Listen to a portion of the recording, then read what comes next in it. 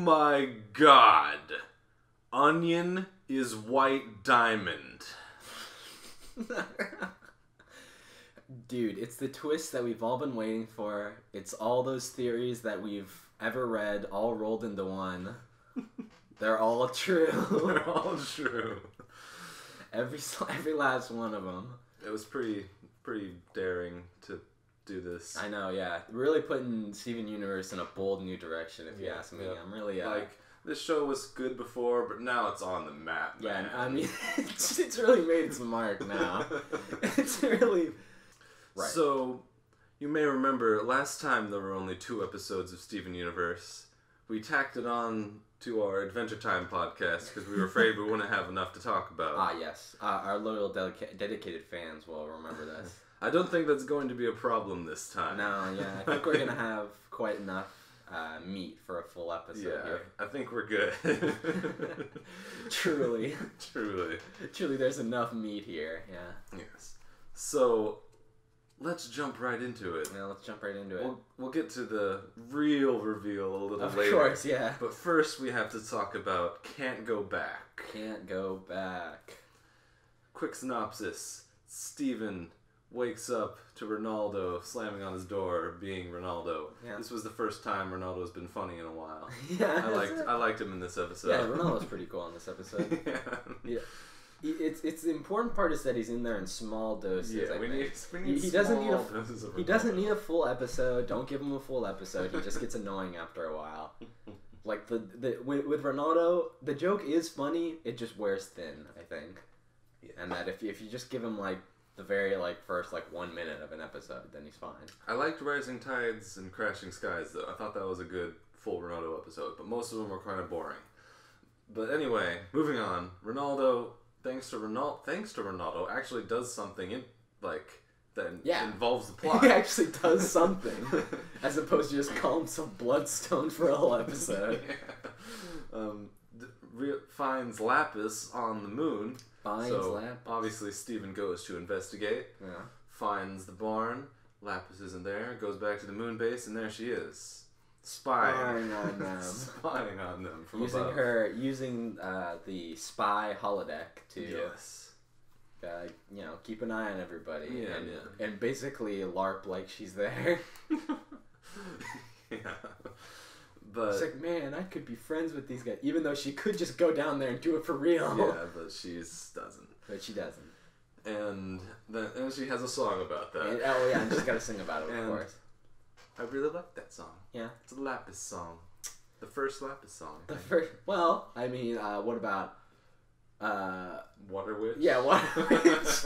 I forgot what it was called. I don't think that counts. She was trapped in a mirror and it couldn't be clear. I mean, technically not a Lapis song. Well, technically. Yeah, anyway. I don't remember Lapis ever singing that one, unfortunately. But yeah. Even though she should. Well, let's go into the song review portion of the show. What did you think of the song? I think it's called... On That Distant Shore. Yeah, On That Distant Shore. So, the first time I heard this song, I didn't like it. Because I thought it was really kind of clunky. And I thought the lyrics were just really wah sad. I got a few of them written down here. It's I wrote down motivational poster. Let's see. I'm feeling all these funny feelings that I've never felt before, and I really need to learn to smile. Oh my god, so many colors, so many colors. So bright. Yeah, so many colors. Which is very funny and hilarious, but. That is the first half of the song, which gave me a bad impression. I like the second half of the song a lot better. I'd say it's pretty good. Keep going. Yeah, I really like this song. Especially after re-listening to it. I don't know. I have a tier list of Steven Universe songs. Oh, yeah, obviously. You got your S tier songs, which are songs I go out and download a rip of immediately. You're Stronger Than You. Yeah. Or Here Comes a Thought. Or It's Over, Isn't It? Those are my S tier songs. I went out when the moment I heard those. Okay, I need to be able to listen to this all the time. Then you got your A tier songs, which are songs like I know all the words to. Yeah. Look, I know all the words of these songs, but I don't actually like them that much, right? Well, yeah. I've got to I just don't listen to them quite as often. So for this song, I'd say I don't know all the words, but I found myself humming it to myself from time to time. Yeah, I found myself humming it. So it's a low A to a high B tier song. Yeah, exactly. In my very strict song tiering system. Very strict. You can look forward to seeing a song tier list released in the 2019. Yeah, 2019. but even better than like just the song itself was like the sort of, I think like the themes of the song go really well with the rest of the episode, and so I guess we'll get into the rest of the episode soon. And also the presentation and like the music video, for lack of a better word, during the song was really good. Yeah, the visuals were pretty good.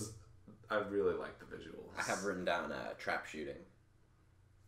I don't know what that means. You don't know what trap shooting is? No, I don't. Trap shooting is when you launch a clay bird in the air and then shoot it.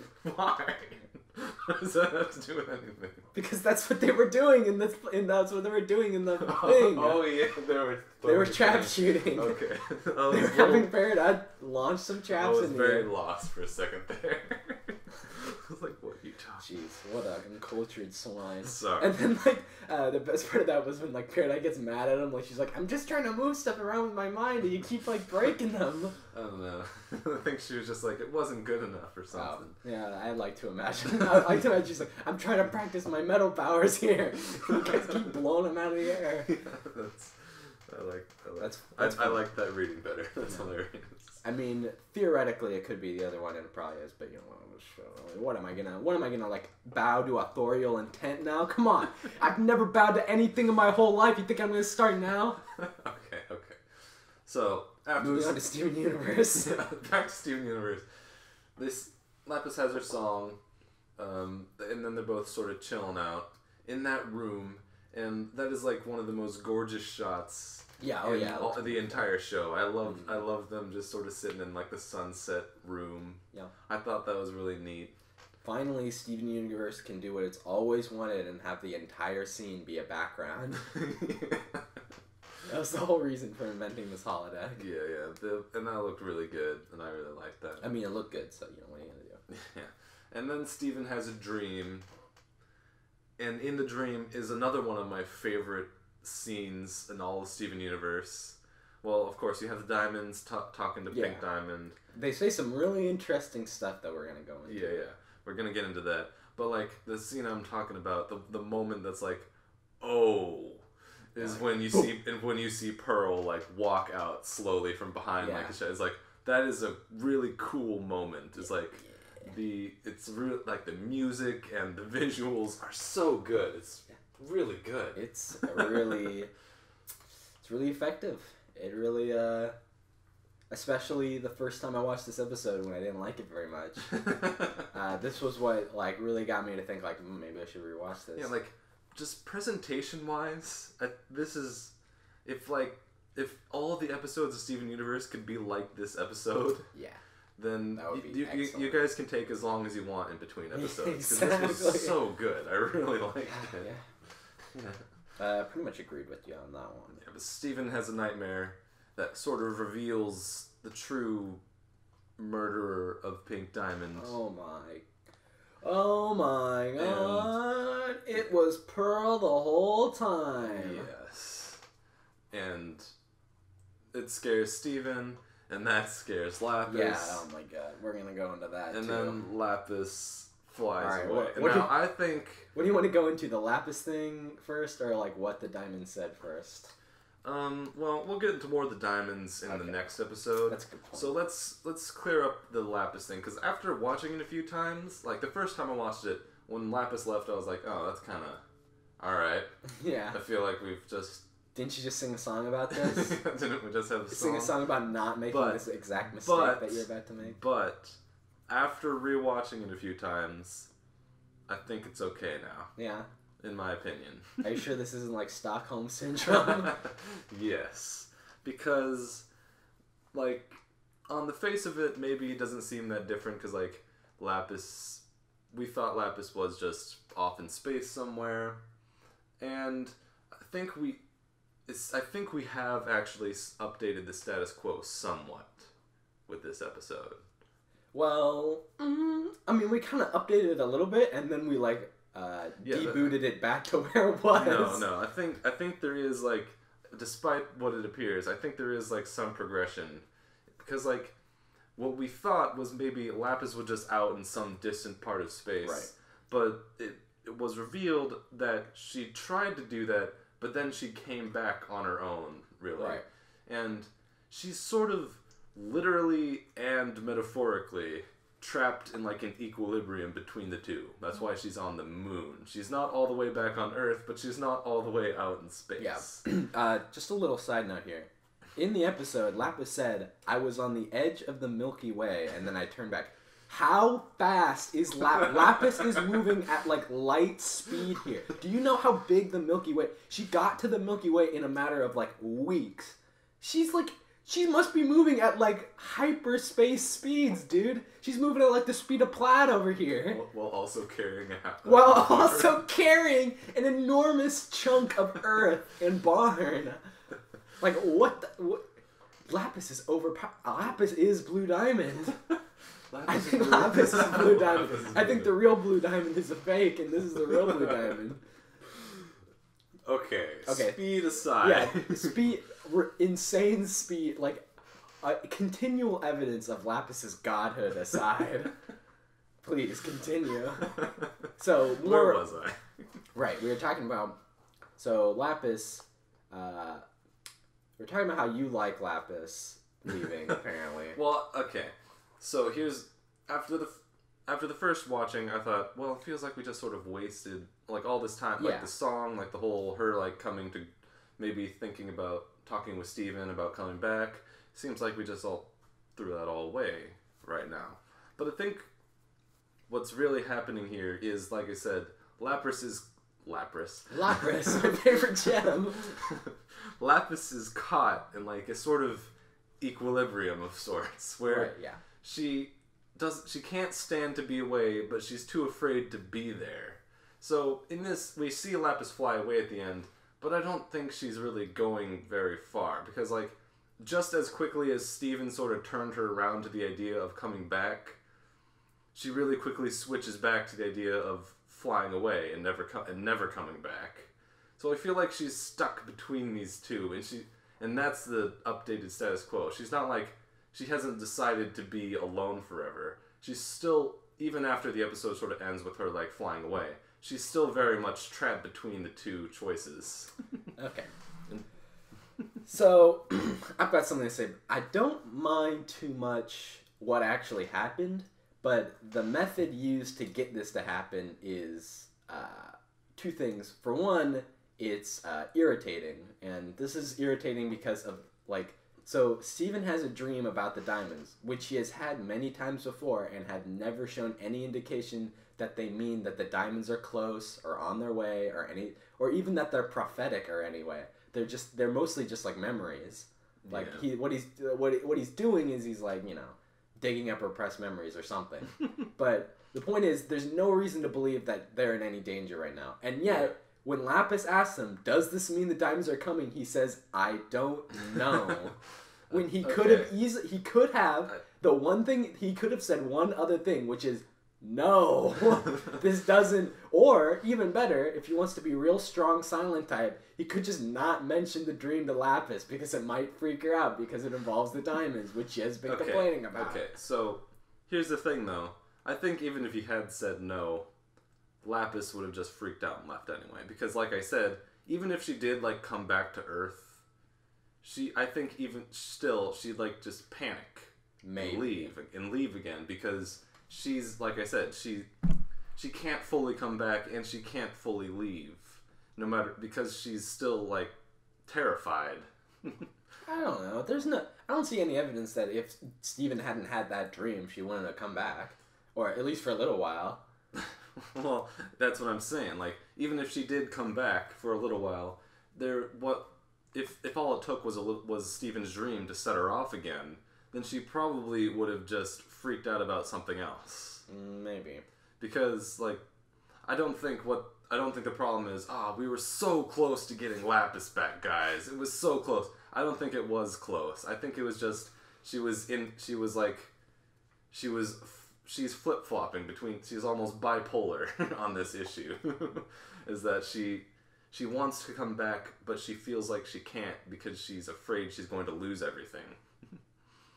And that's like the song sort of plays into that because it has like sort of two parts to the song. There's the first part of the song that's sort of like much more uplifting and happy, and then you get to the second part of the song where like it gets much darker, and like the sort of duality of the song represents her inability to sort of accept the happiness that she wants. Yeah. And that's what I took away from the episode in the end. Okay. Concerning Lapis, at least. That's at least a, it's a good explanation, I guess. It's just like the way it was presented was like like I said, the first time I watched it, I kind of felt that way too. I was like, oh, yeah, all right. It just feels kind of cheap. Yeah, but I think, I mean, maybe I'm wrong, but I think that's what they were going for with this episode. That's a valid interpretation, I'd say. Yeah. Makes sense. Yeah. You said you had notes for this episode. Is there anything else you want to go through? Yeah, let's see. So Steven Universe hand-holding. We spoke about this before a little while ago. Yeah. But so let's see. So just Steven. There's a problem with the Steven Universe dialogue in which, I mean, it's a problem in the sense that it's annoying. It's just like Steven constantly narrating expository information to himself, where it's just like, gotta warp this to really bothers you a lot. I think a lot more than it really bothers me. Well, it's because I can't help but focus on it, because it's like that's the only thing in the scene. That's true. It's basically just like, we should actually tell what you're talking about specifically. So specifically I'm talking about, I mean, it happens a couple times in this episode, but specifically I'm talking about when Steven warps to the moon base. He warps on Lion, and just like last time they warped to the moon base, a long time ago, Lion is tired and is, breathing heavy and can't get up and whatever, because, it's a hyper warp or whatever. And Steven then feels the need to get off of Lion and say, oh man, that must have taken a lot out of you, Lion. What is it? It's like, please, yeah. You stay here and rest up. Yeah. I'll go do this. And it's like, and so the reason this annoys me so much is a couple of reasons. First, we already had this explained to us through the animation, right? Mm-hmm. We didn't need Steven to tell us that this is a hyper warp and that it's a long distance, so it makes him tired and he needs to rest. Because we can see that. That's what happened. Like, we can just look. We don't need our ears. We can just use our eyes. Reason number 2. This already happened. The same thing happened in that previous episode where they went to the moon base, and they didn't feel the need to like point it out. Well, they did. I mean, not in this kind of way. It wasn't like, man, you're really tired, Lion. It was just like, oh, Lion, thanks for taking us. Yeah. And a natural, good way of saying it. Not like some like weird, like I'm my own narrator for my whole life sort of way. Yeah, I mean, like I said, it bothers you a lot more than it bothers me. Yeah. And I see your point, but I'm also like, well, yeah, the scene could have been better if Steven had really just said, "You rest here, Lion. I'm gonna go." Yeah. That would have been fine, or like even not saying anything, just like giving a pat and like going off. I'm a big advocate of less dialogue is better dialogue. Yeah. Concise dialogue is better dialogue, I should say. Yeah. And this is the absolute definition of non-concise dialogue, as it could have been cut completely and nothing would have been lost. Yeah, I can see that, but it doesn't really bother me that much. I can see why. You said there's other examples? Yeah. Do you want to bring up? Not of that specifically, like over-explaining, but more like there's like a problem, in quotes by the way, for the audience, a problem of Steven being on his own, and how Steven will just like babble to himself, and I kind of find that annoying. Like, it's not something like, okay, here's some examples. So it's like, he's just walking around the moon before he finds Lapis. He's walking around. It's like, man, this is weird. And it's like, man, thanks for telling us how to feel, Steven. I mean, I guess the music and set didn't really sell it for me. I mean, it's a kid show. They gotta like slap the kids over the head with it. Okay. But for me, it's a little bit annoying. Yeah, when he was like, I wrote down like, who are you talking to? Yeah, when he was like rolling around like the moon, like getting to like going to the barn. They probably could have had a lot less dialogue there. Man, I wonder where Lapis. Wonder where Lapis. I'm looking for Lapis right now, guys. Please point to the screen. Where is Lapis? Do you see Lapis? And it's like Lapis is like hiding behind like a meat morph or something. It's like a giant cursor gets onto the screen and like clicks on it. Man, why can't Steven Universe be like my other favorite shows? Yeah, okay. Right, okay, so... Anyway. For the record, this is a minor complaint. Yeah, I'm not like up in arms and like, oh, I'm gonna quit the show. Yeah, this didn't ruin the episode. This didn't ruin the episode, but it was not a good first impression, and I think might have influenced my later not really liking of the song, because I was already in kind of like a sketched mood. I was already like on the fence. I was like, yeah, I don't know where this is going. And then the song came, I was like, meh. I also wrote down, maybe I'm tired, or something Lapis said, maybe I'm tired of running away. Lol. Apparently not. Obviously not. Apparently not, no. And then later she's like, man, you should be used to this. I mean, honestly, it's like, you probably should have just saw this coming, honestly. Yeah. But yeah, alright. I think that about wraps it up. But, importantly, in this episode, it is revealed to Steven that Pearl killed Pink Diamond. At least that's what it looks like. Alright, so a single white rose. A single pale rose. Oh, pale rose. Oh. Idiot. Idiot, sorry. It means the same thing. So I want to start this episode off by saying that great use of flashback here. Great use of reused footage right here. Very much better than any other show that does it. At the very, very beginning, it's like, it needs to explain to the audience. Because, I mean... Like, I was just complaining about trying to catch the audience up in the last episode, but this is the good way to do it, which is concise. Like I just said, concise. So it's just like, it's not like playing whole scenes out, like the whole scene of them walking up the stairs with Eyeball and Eyeball like going like, oh, Pink Diamond. It's just like the gotcha moment. It's just like the Pink Diamond. I should kill Pink Diamond. And then it flashes to another one really quick, cuts it up real quick. So it's not like, it almost doesn't feel like it's reused, even though it all is, just animation that they've done before. But, I'm just mentioning this because there are a lot of flashbacks and a lot of shows that are just garbage and they, like, kill the pace. And this actually, like, enhanced the pace of the episode. Because you can, like, it, flashes to Steven, like, getting more and more anxious as it goes on. Yeah. And then Pearl walks in with Amethyst. And there's another thing that I like about this episode. It's funny without getting in the way of the serious. Yeah, I thought this episode was pretty funny. Yeah, and the funny has like a cutoff point, and past this point, like around halfway, the episode becomes all serious. Yeah, the episode's not funny after the first. Well, it is funny. This episode has one of my favorite Pearl of all time Pearl lines, and that line is, "Let's just stay here where everything is alphabetized." Yeah, I wrote that one down. That was really good. Everything's alphabetized. But yeah, so it starts out. Steven needs to ask Pearl if she killed Pink Diamond. I mean, obviously. Everyone's all like, "Oh, Steven asked a direct question." Yeah, I know. It's like, man, Steven finally overcame his crippling fear of getting answers and having things explained to him. He's too busy explaining things to the audience. He doesn't want anything explained to him. All right. Yeah. I'm just joking, guys. Keep your heads on, alright? Keep your gems on, alright, guys? Please don't. Yeah, no. Okay.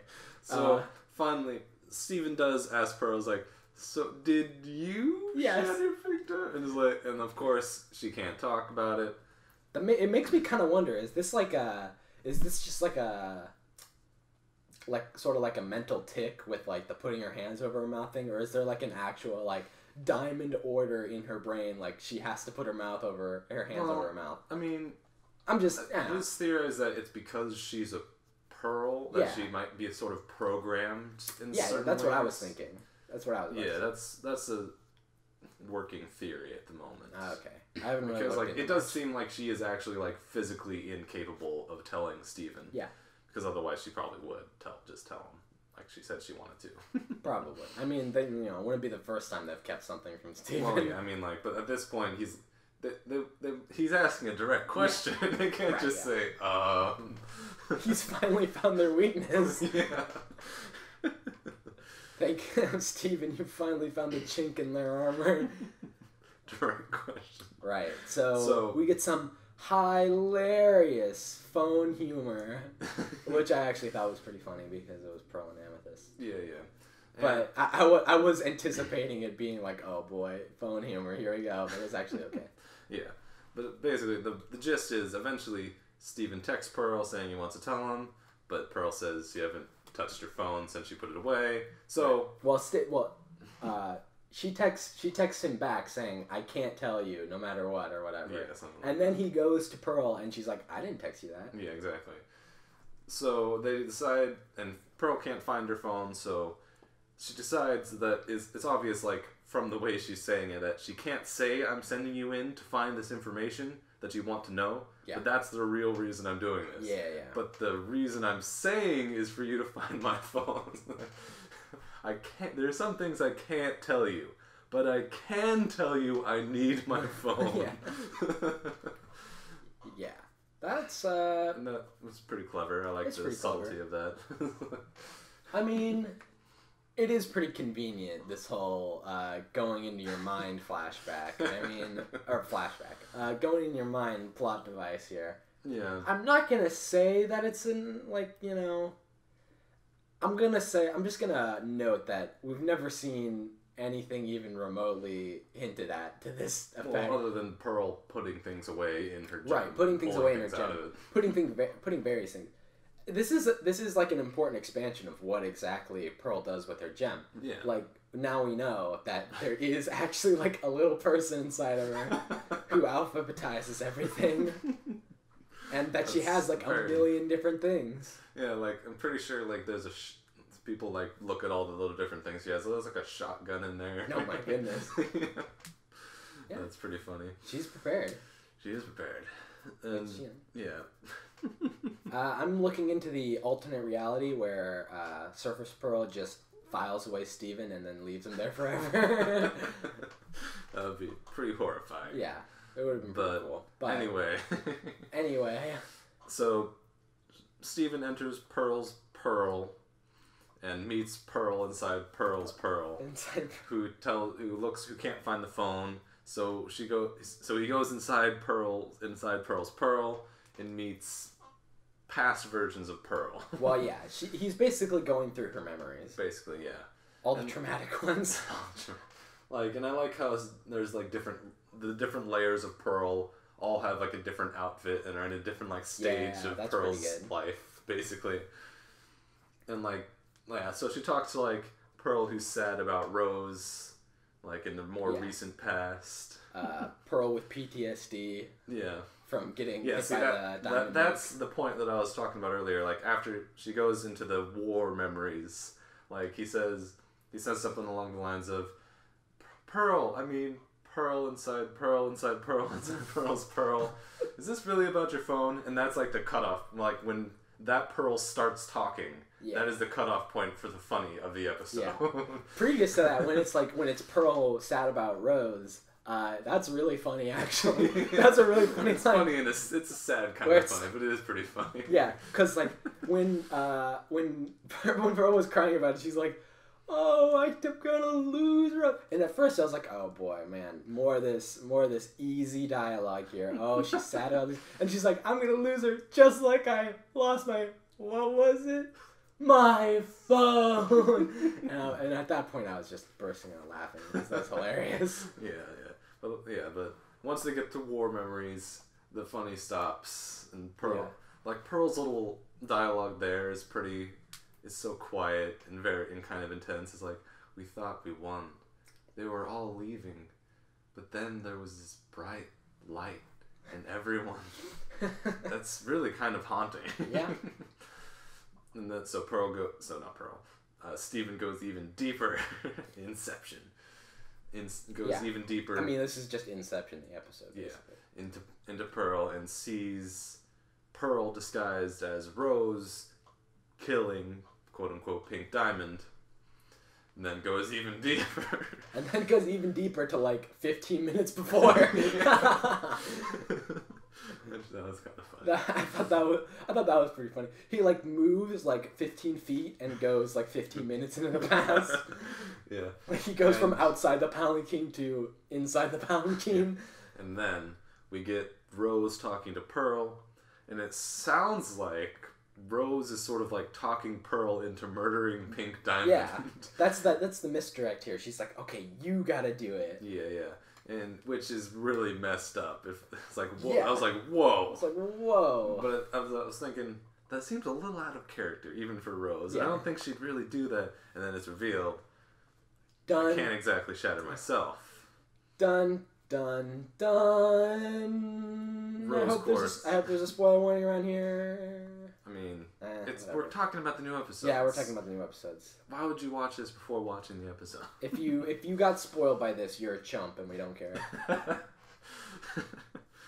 Rose Quartz is Pink Diamond. All your wildest crack theories come spiraling, shimmering, and kicking to life. like a corpse electrified. Your dead theory has been revived in magnificent fashion into the real canon. Yes. Amazing. It was really diabolically done. Oh, this it was twist. Because they gave, at a point, we thought we knew everything. We Yeah. thought thought we understood. Like, Eyeball said, like, Rose Quartz shattered Pink Diamond. We Yeah, thought we had all the answers. But then slowly, more and more aspects get thrown into doubt over time. Yeah. By Blue Zircon and a few other things. Like, sort of like making it seem, wait a minute, how did this happen exactly? Yeah, it's like, wait, we don't know everything. What are the details here? What happened exactly? And now finally, a reveal that clears up the discrepancies in all the stories. That like answers all the questions, basically about what exactly happened. I mean, we're gonna have to wait until the next episode to see like exactly what happened. Well, maybe. But we get the gist of it. Yeah. It's like, So that's really clever how they sort of like I said, they gave us the answers, but they were wrong. We thought we knew, but we didn't. Well, we knew nothing. Yeah, we knew. You know nothing, Jon Snow. Yeah, we knew nothing. But yeah, so I mean, yeah, you could accuse it of being dishonest. I get not the characters, the show. You could accuse it because Eyeball did directly remember on the moon base. Eyeball the Ruby was literally I saw I saw Rose Quartz shatter. Well, I mean, she wasn't lying. She did see Rose Quartz, and she wasn't lying. And I was just saying I don't really agree with that because there is an explanation for it, but it is a little galling, I guess. I wouldn't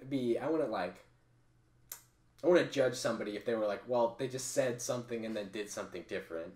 But I mean, that's the fun part. But like I said, we thought we had the answers, but then they started throwing doubt on it, and I thought that, and there are far-reaching implications of this revelation throughout the series, this. I mean, not the least of which is that Steven is Pink Diamond now. Yeah, Steven is Pink Diamond now. That's pretty interesting. That's gonna, and it does answer some weird questions about Rose's strange abilities, to heal people and to create armies of plants. Yeah, oh yeah, that hasn't come up in a while, but or the fact that her shields are really good, able to defend against an attack from the other diamonds because she is also a diamond. Makes sense. Yeah. It's not just some rose quartz shield. It's a Pink Diamond shield. Which I guess maybe is a plot hole. Yes, how did nobody notice that Rose Quartz was really special at the time? I mean, we don't know the details, so maybe they have ways of not letting the other people know. But I'm just saying, it's not out of the question that the diamonds could notice, man, that rose quartz is really unique really compared unique, to every yeah. other rose quartz. Man, the rose quartz doesn't act anything like any other rose quartzes. I wonder if it's... I don't know. But apparently this guy's worked. Apparently, changing into a different gem as a gem is enough to fool other gems, at least from a distance, I guess. Yeah, this is one of those things that makes me kind of want to rewatch the entire show just for like Yeah. a recontextualization of everything. Oh, and here's another really cool thing. Thinking about like sort of the morality of rose quartz and now pink diamond, like, well, over the course of the show, there's been a very thorough deconstruction of rose quartz as this perfect figure. One could say that is like the arc of the whole show. Is, for going from idolizing pink diamond as rose quartz as a god, like basically like a divine mother figure who is perfect and has no flaws, to finding out that she is a more flawed. Like more flawed and much more interesting character. Yeah, flawed and interesting character. Flawed, haha, gems. Yeah, and this is like another like, so we do know now that I guess at the very least she never murdered anyone. Yeah, that's interesting. Except in the indirect way of She starting causing a war that ended the lives of thousands. It's true. Yeah, but like I said, it is like, even when we thought she killed Pink Diamond, it was there's always, and even now, there's always this current of it was for the greater good. Yeah, of course. And like, she had noble goals, and like even now, even at her pretending to her like faking her death, she's doing it for the sake of Earth. Yeah. And Earth only survived because of what she did.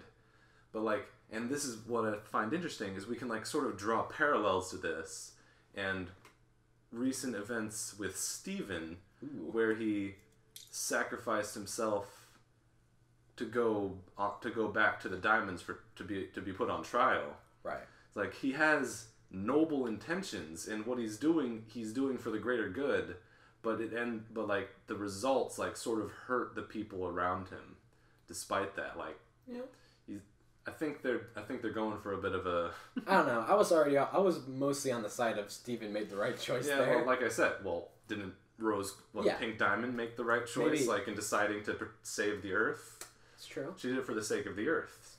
Yeah, I wanted to mention back in the first episode, stuff the Diamond said that I found interesting that revealed, I think, a lot of lore, especially, in the context of that.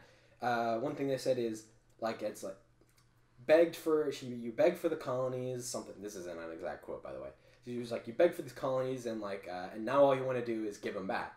So what happened there, what we can see happen there is, Pink Diamond, her first thing that she wanted to do was she just wanted to abandon Earth and like let the humans there just do their thing and like get gems off that planet. That's what she wanted to do in the first place. But when that didn't work, she resorted to the whole rose quartz gambit. Mm-hmm. Which I think is important, because it means that like violence was not the first option here. Like, she did try to do this in a way that would be better, but it just wasn't going to happen.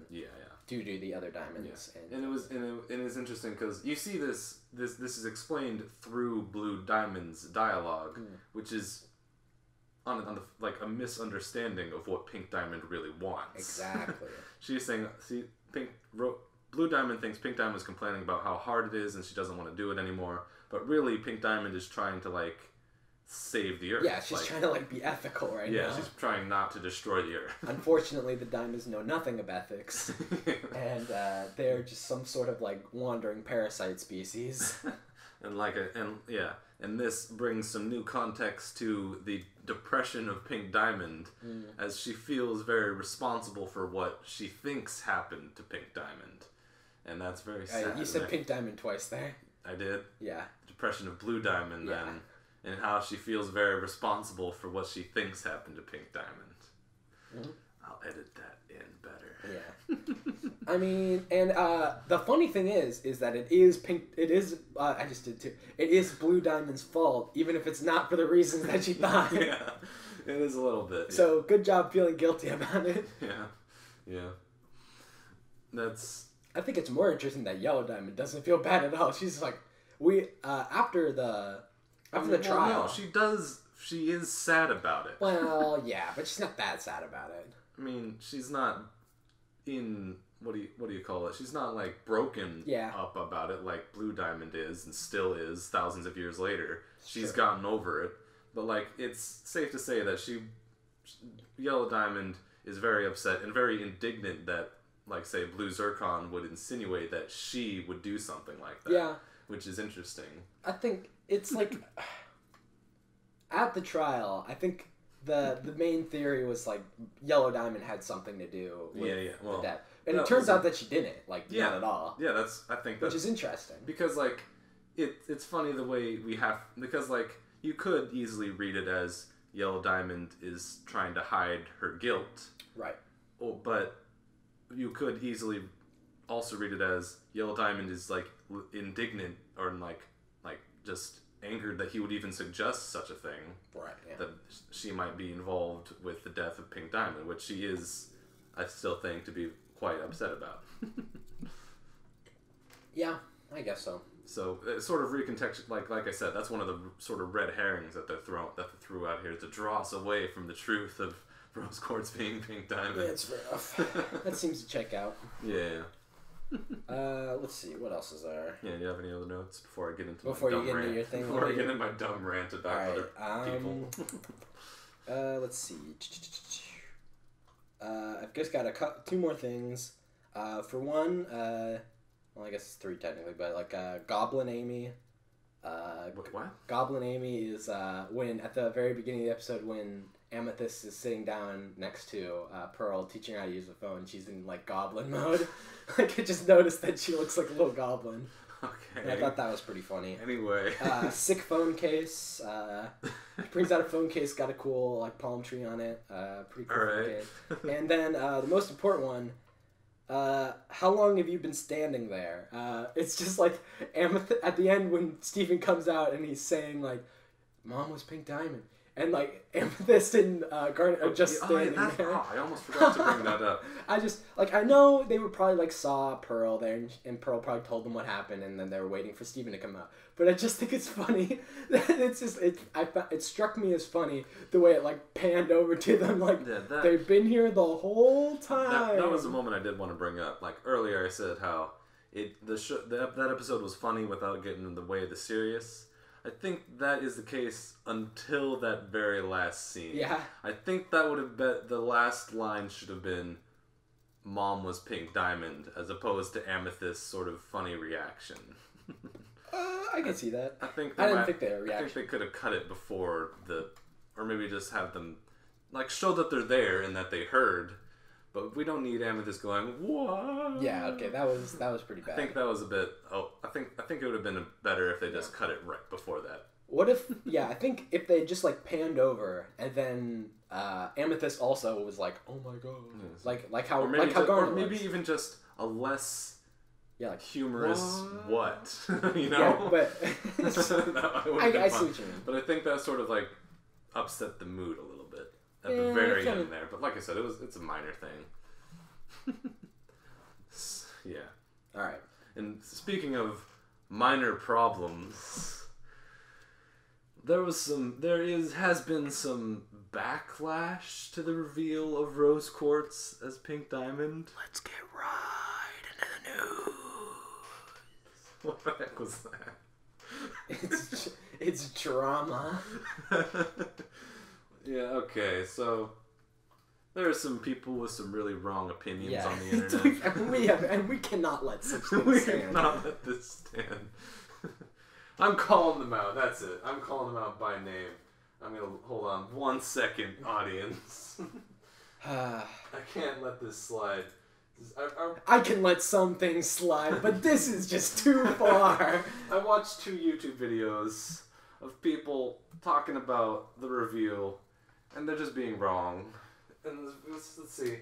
You got VG Marcus. Oh, if that is your real name. That is your real name. Who just, I don't know. He just made some dumb points about, I'm not even going to go into it. And then slice of otaku. Slice of If otaku! if that is your...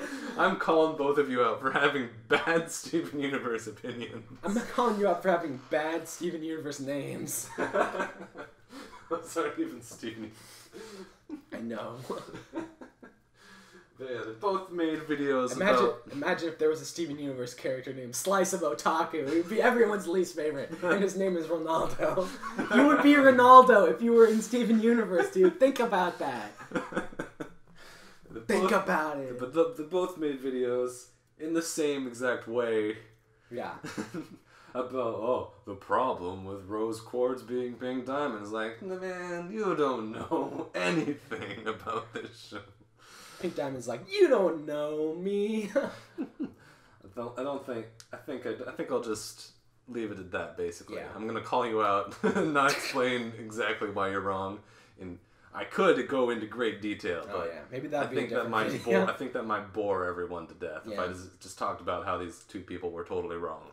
Plus, I mean, it's just their opinions and whatever. I mean, It's they're not wrong. that makes them any less wrong. It just makes it harder to argue against, because then you say, well, I thought this, and it's like, well, you were wrong. And they are wrong. Because, I haven't watched the videos in question, because... the reasoning is weak. Because, the Steven Universe fandom is, of course, cancer, and I wouldn't expose myself to that willingly. Yeah, well... Anyway... What else is there to talk about? Yeah, it'll be interesting to see how this plays out, because, this isn't the first time that Rose has lied to them for their own good. Yeah, like I said, she does things that sort of hurt... She does them for ostensibly the greater good. Yeah. Like the protection of Earth and all these sorts of things. But they do sort of have these consequences, like hiding Bismuth away for thousands of years and never telling anyone what happened to her. That's pretty messed up. But she did it, sort of, because she couldn't really find a better way to, deal with the problem. Well, I mean... Because she's not perfect. Yeah, it's true. I mean, I feel like they're all... Sometimes with the show, I feel like they're unfair to Rose Quartz. They're just sometimes, not all the time, but sometimes I feel like they intentionally, not misinterpret, but sort of, unfavorably or, uncharitably is the word I'm looking for. Uncharitably interpret her actions in a way that's, especially, with the Bismuth thing, it's he's like, oh, she sealed me away like I was nothing. It's like, I mean... And then everyone's like, yeah, you're right. You're kind of right. Maybe she is. And it's like, what was she? She was either that or kill you. Okay, so and she didn't want to kill you. I think with that particular instance, it was the fact, she sealed her away and then told everybody she was dead.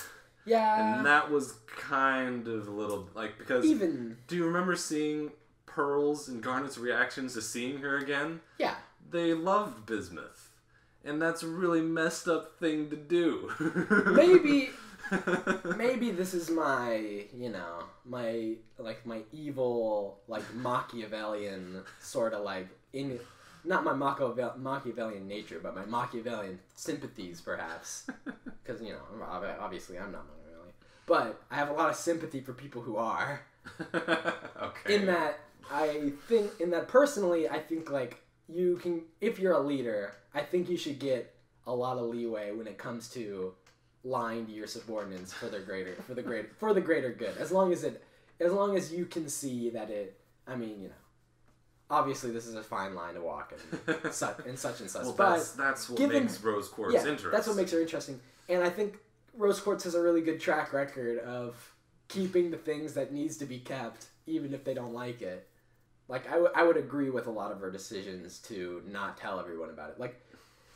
The Bismuth thing is unfortunate, but it is not Rose Quartz's fault. Bismuth is the traitor. Well, sort of, yeah. No, not sort of. Bismuth is the traitor. Yeah, okay, Bismuth is the traitor. Bismuth wanted to shatter gems, and Rose Quartz did not want to shatter gems. And as we now know, she never did. Yeah, she never even shattered one gem, apparently, as far as we know. Which she stands up for what she believes in. She doesn't, contradict herself, at least. Yep. And who knew? Rose Quartz killing Pink Diamond was a complete fallacy from the beginning, and we never even knew. Yeah. She never could have. She just started a war that killed thousands, but like I said, for the sake of Earth. If she hadn't started that war, Earth would have been destroyed. Yeah. So, So at the end of the day, that's what I'm saying. Like what she does for the good of everyone. Yeah. It's like if you think that Rose Quartz's war wasn't justified due to the circumstances, then you just don't believe in any war at all. Well, yeah. Because there wasn't any way that this was gonna get solved without violence. Exactly. Sorry, not all. You can't talk no jutsu your way through every single problem. This isn't Naruto. At the same time, it is understandable when Rose Quartz's friends are upset. Yeah, over these things. So that's why I'm sort of think there's a good parallel between Rose Quartz and Steven at this point. Well, at least what Steven's recent actions with the whole right that arc abduction. Where he kind of left Connie behind. Like Connie would rather fight to the death than see something terrible happen to Steven. Yeah. And we can go into some other time. Maybe we'll go into how stupid Connie is. No, come on, Connie's great. Come on, at that one, it's like Connie, come on, you're not gonna fight. Like I said, it's like maybe what he did for the good of everyone, and in the end, it turned out okay. But it's not.